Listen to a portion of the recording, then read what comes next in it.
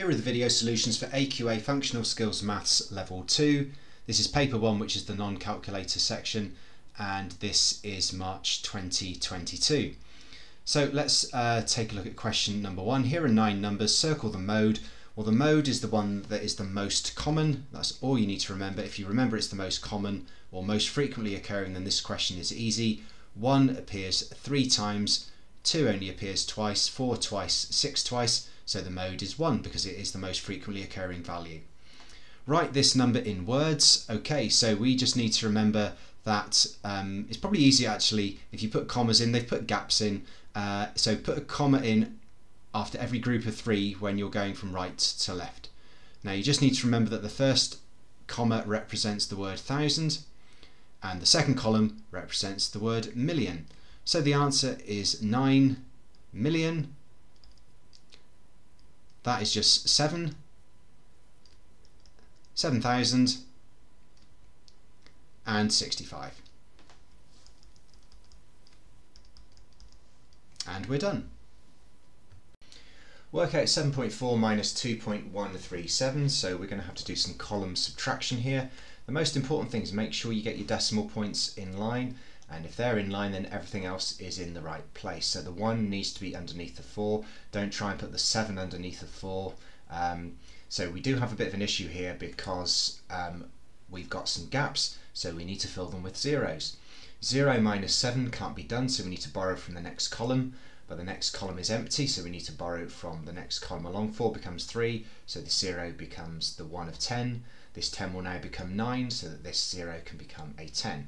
Sorry, by the way, probably should have put a decimal point in line in my answer box there. Starting on the right hand side, 10 minus 7 is 3, 9 minus 3 is 6, 3 minus 1 is 2, 7 minus 2 is 5, so the answer is 5.263. Question number 4, work out 50 plus 75 divided by 5 squared. So this question is testing our understanding of BIDMAS. There are no brackets, but there are some indices. 5 squared, that means 5 times 5, which is 25. So the question is now 50 plus 75 divided by 25. So we have adding and dividing. We do the dividing before we do the adding. 75 divided by 25 is 3. So the question now is just 50 plus 3, which is 53.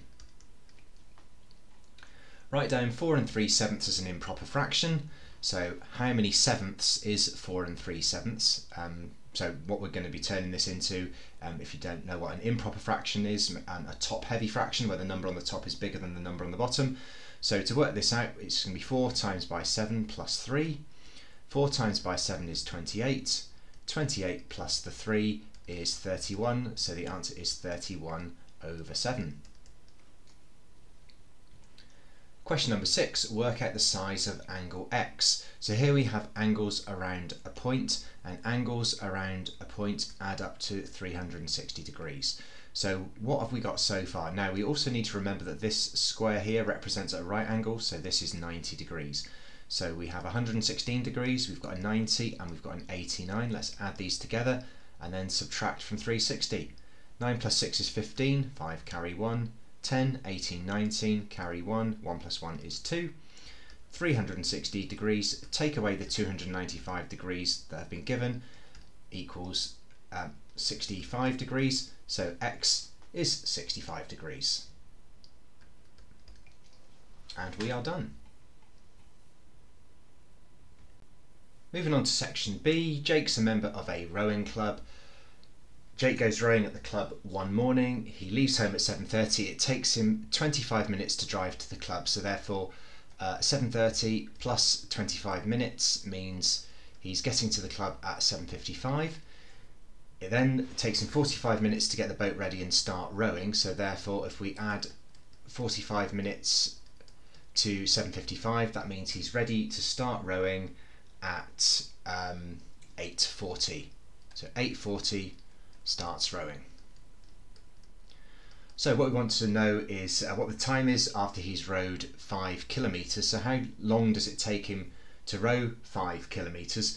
Well, we know that speed is the distance divided by time, and when you've got an equation where something equals a fraction, you can just swap these two elements around. So time is the distance divided by the speed. So the distance is 5 kilometers, so the time is the distance of 5 kilometers divided by the speed, which is 10. 5 over 10, well, that is the same as a half, so the time is 1/2, so that's 1/2 of an hour, which is 30 minutes. So if we add 30 minutes onto 8:40, that takes us up till 9:10. So the answer is 10 past 9. Okay, part B. Jake wants to row 60 kilometers in a week. He rows 7 kilometers every day for 5 days. So we need to be thinking now, well, after 5 days, he's done 5 lots of 7 kilometers, which is 35 kilometers. So what has he got left to do? Well, he's got 60, take away 35 kilometers left, which is 25 kilometers. So what fraction of the 60 kilometers does he have left to row? Well, he has 25 out of 60. But this fraction can be broken down because we've got two numbers that are both divisible by 5. 25 divided by 5 is 5. 60 divided by 5 is 12. So he has 5/12 of his mileage goal still to go. 12 rowers take part in a race, and Jake records their height and the time on this graph here. 1, 2, 3, 4, 5, 6, 7, 8, 9, 10. Okay, so there are 2 missing and we need to plot these. So we have 170, 110, so 170 height up to 110, so that is going to be plotted there. And 185, which is here, 99. So here's 100, so 99 will be just 1 less than it. So we've done that part, so we've plotted the 2 extra points, but now we need to use the scatter diagram to estimate a time for a rower of height 180, which is here. Now what we need to do here is put in a line of best fit. So let me just see if I can get a half decent line done. So what we're looking to do is to get a line that cuts through the middle of this data pretty much. If I ask 10 students to do this, 10 students might have slightly different 10 different lines, and they might all be equally valid, so there's no one perfect line. We're just looking for a line that generally cuts through the middle here, trying to keep the sort of same number of data points above and below the line. So something like that is about right. Okay, let's get my pencil back.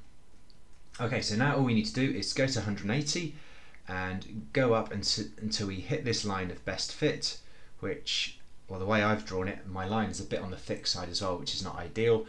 It looks like it's halfway between 104 and 103. So I'm just going to say it's 103.5. So that's going to be 103.5 seconds. But I'm sure in the mark scheme, anything that is relatively close to that, I'm sure 103 and 104 are going to be acceptable. Perhaps 102 and 105 is also within the acceptable boundaries as well. So it doesn't have to be precise, so I wouldn't fret about it too much. So the key thing is just draw a line that cuts through the data as well as possible, trying to keep as many dots as close to the line as you can. So there we go, 103.5 is my estimation.